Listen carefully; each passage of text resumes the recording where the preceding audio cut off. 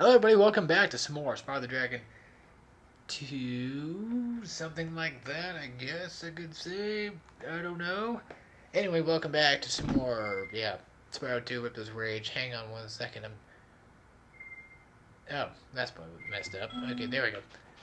Knew something was wrong. I tried pressing circle and it wouldn't go, so I'm like, what the hell's going on? Freaky deaky Dutch. What's going on here? Anyway, we took off last time cleaning up the rest of Autumn Plains, thank God. That's over. I'm probably going to go ahead and get some more gems. I want to show you guys what the last orb is. It's a little tricky. I had to figure this out on my own, if I remember correctly. It was kind of a pain in the butt at first, trying to get this going. But, as you can see, that last hidden area basically is not very well hidden. This one is pretty decently hidden. You need to go over to this waterfall and fall down through it. As you can see, there's a little pit down in here, a little cave that we can go through. If I'm going the right way, which doesn't seem like I'm doing a very good job of that. Nope, didn't think so. Oh, wait, actually, yeah. And this should be, well, actually, there's one more orb technically, but this is the last of the one that actually kind of hidden. So there's that. Ooh, thank God. That was hard, wasn't it? Okay. Back on to the adventure awaits. I thought I saw something down there. Might have been a sparkly thing again. Sparkly! Sparkly! Could have been, I don't know. We're gonna go ahead and head into Mystic Marsh. So, where are all the bad levels located in Spyro 2? If you think Autumn Plains are irritating and annoying and backtrack happy, you're wrong. Winter Tundra has the longest, the most irritating of all the levels in any Spyro. Yeah, okay, maybe not. If any Spyro, but sure as hell's out there. This, I understand it's the last level, or last world, you know, it kind of has to, it has to give way for things that, it has to be a difficult. It just has to. It's gaming law, it's logic of gaming, I guess. The thing is, back when I was younger, and I still kind of do it now, I focus on this thing I used to call it gaming law, like laws of gaming or something. I get a follow specific law of how to make a game. Stupid of me, but you know, I'm stupid anyway. Like how to make a game good. Don't make the same crap over and over again. That's one law. That law, I think we need to arrest somebody for that one. No, I'm kidding. It's just viable on like, say, I don't know. You play. God, you elephant. Elephant snails. Snail elephants. Wait a minute. They're snaily. They're elephants. Snail elephants. Rhino. Snail elephant. No, I'm kidding. If only Turd Monkey had his own catchphrase, he'd be funny. No. Good point. That would be funny. You know, whether or not I'm funny or not, I still kind of find that I entertain some people, so it's whatever. I don't have to entertain you by being funny. I can entertain you by being informative, and that's what my videos are. They're informative first, and then entertaining or funny last. It's improv, so obviously it's kind of hard to come up with something on the spot. So I usually come up with something informative, and something stupid happens, I'm taking this route the wrong way. Okay, that's totally stupid. Yeah, I'm going the... Okay, now I'm not really going any wrong way. There's no real set path where you're supposed to go, but still, I'm not really going the way I probably should be going that I usually go. But hey, change it up, right? Why should I do the same thing every time, man? Oh, you depth perception does not work in this game. Damn ducks. Man. Alright. I know, these are platypi, I guess you could call it. I don't know. Are they planet? I don't know. They're Spyro enemies. They're an enemy of Spyro. They're an enemy of mine. That's one. We had 20. One more, huh? Gracious goodness. I can find this last little bastard. Is he hid? Okay. Okay. Ooh. It's kind of warm in here now.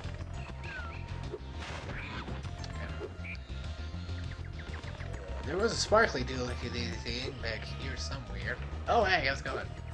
Hey, how's it going? Okay. That's finished. This is a spring. What the hell are you talking about? Oh, I say, if the game glitched, I'm out. Quit Spyro 2 forever. But yeah, I've decided that. Okay, I haven't decided yet, but still deciding whether or not to not do Spyro. Sonic 3 next. Maybe. Maybe not. Well, then again, it's my channel. I can do what the hell I want, you know. It was just an idea I wanted to do. I'm gonna try to finish them in that order directly. And then after that, do like Sonic Advance or something stupid. Whew. I'm running out of breath just from talking. That's what I'm good for. Running out of breath from talking. All the time. That's what I like to do. I really, I don't know, it keeps me entertained, so I'm used to talking to myself all the time. But I think is you can come up here by using that, so no biggie. But I think is people still think I talk to myself. Okay, I do, but I mean, oh god, no. Oh god, no. Oh god, no. I'm just gonna go. Okay, let's hit this. Get these baskets. Baskets full of baskets. Baskets full of goodies. Now here's the fun part of the game. No, I say that about every part of this game. It turns out to be the worst part. I don't know what's with that. It's just so odd. There he is, you little bastard. Come here. Ah, you can't catch me now. I'm Kangaroo Jack. Oh god, that movie exist. Wasn't like a sequel to that movie or something like that? I don't know. Or am I thinking something completely wrong here and just... I don't remember. I don't remember. I don't like movies in the first place. Oh, come on, I hit him. Oh, I did. Oh. Right. I did hit him. It just was being a little dorky. Like myself. Oh, God. My throat is starting to run out of things to make. I guess.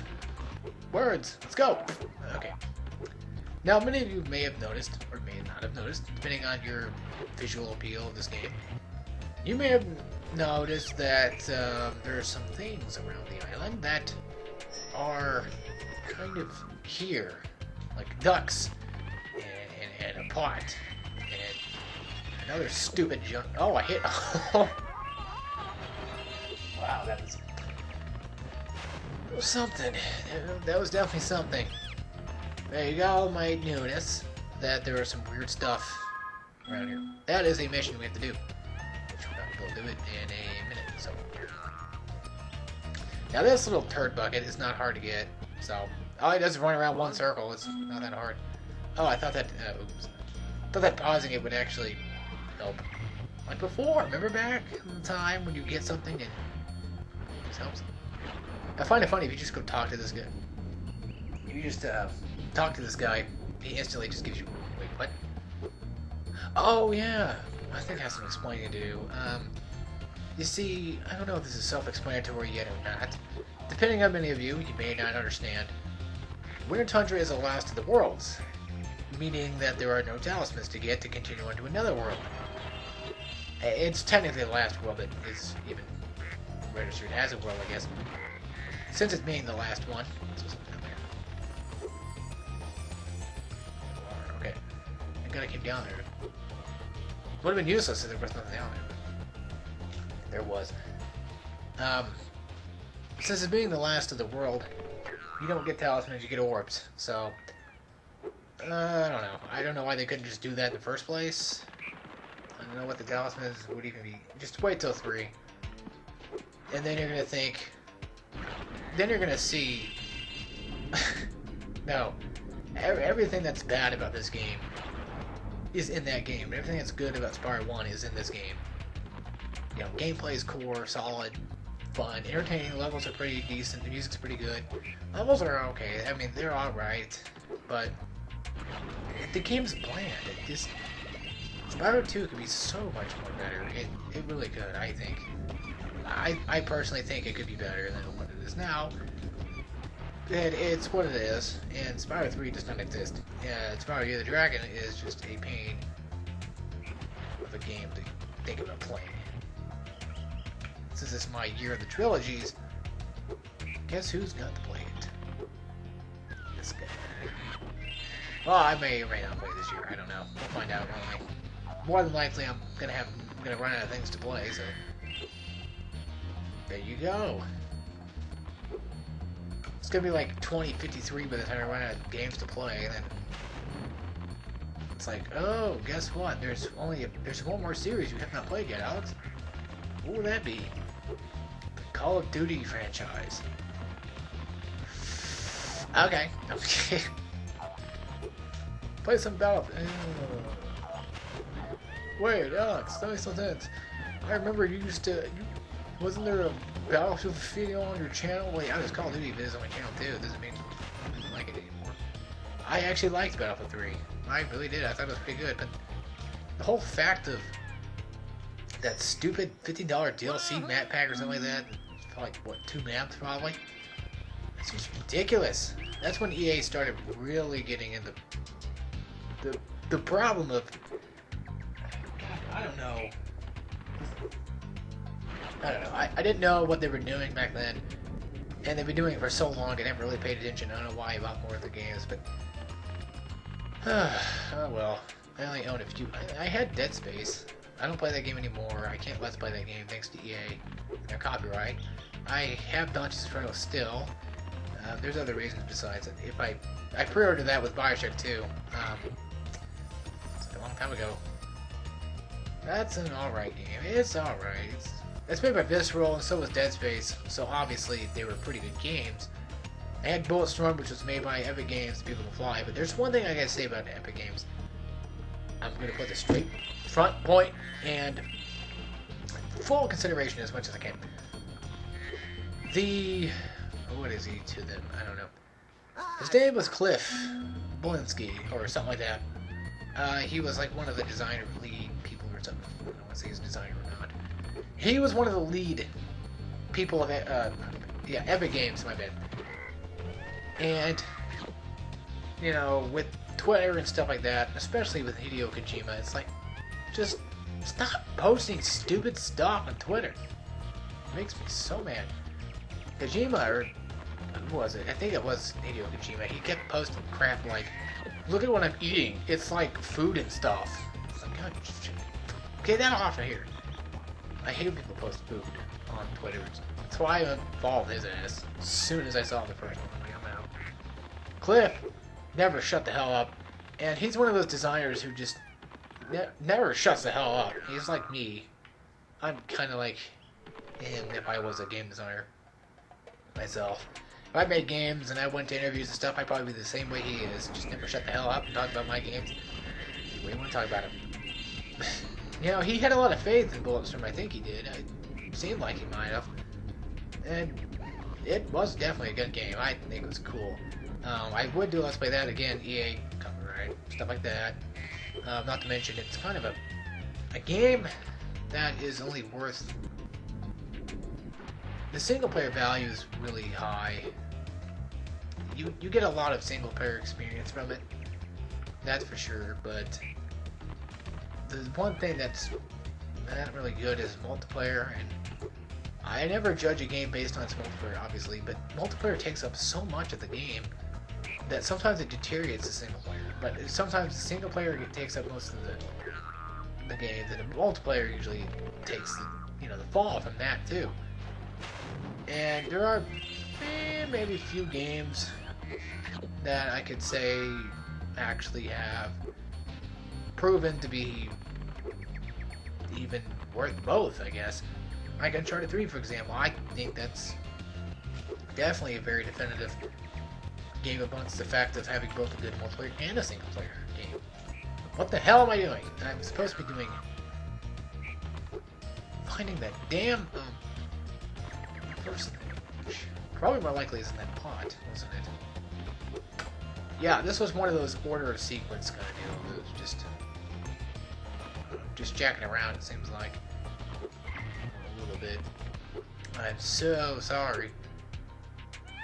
But yeah, I have a different depiction of games and stuff like that. And I sold those.